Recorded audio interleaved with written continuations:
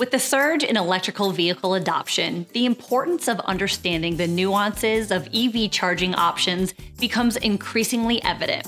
Level 1 and Level 2 charging stations are two primary choices, each with its own set of characteristics.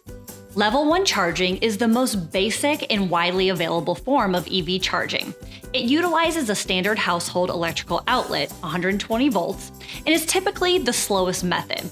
While Level 1 charging is accessible and requires no equipment, it may not be suitable for those seeking a quicker charging turnaround. In contrast, Level 2 charging operates at higher voltage, 240 volts, and offers a faster charging experience compared to Level 1.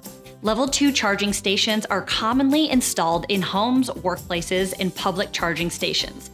These stations require dedicated electrical circuits and specialized equipment, providing a more efficient charging solution for EV owners.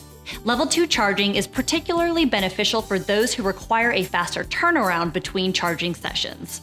Now, professional installation matters because professional electricians possess the expertise to assess the electrical capacity of your home and ensure that the installation of a Level 2 charging station meets safety standards, set up to provide optimal performance, and is operating within proper codes.